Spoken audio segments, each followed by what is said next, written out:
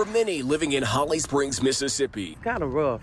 It really is. It's kind of rough. the last 6 days has tested their patience after the ice storm knocked out their power. We be without power all the time, maybe 2 hours, 3 hours, maybe a day, but this has been the longest that I've seen since 1994.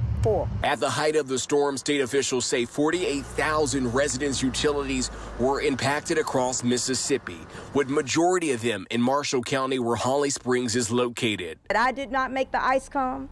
I did not bring the snow. I did not make the ground wet.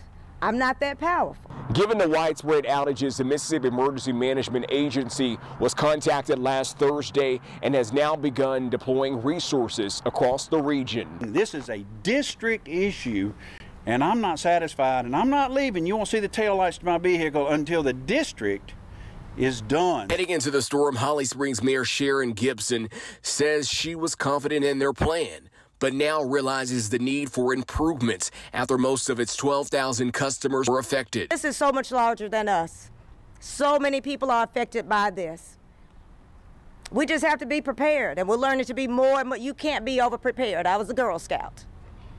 We have to have everything we need. With thousands of people still without power as of Sunday, the demand for food has increased, prompting a local church to act and give out free meals. We just wanted to come out and be our part, do our part, and be the hands and feet of Christ and show love to the neighborhood. A neighborhood and city that all can agree has seen better days. You just got to be in a patient mood, but patient run out. Reporting in Holly Springs, Jordan James, WREG, News Channel 3.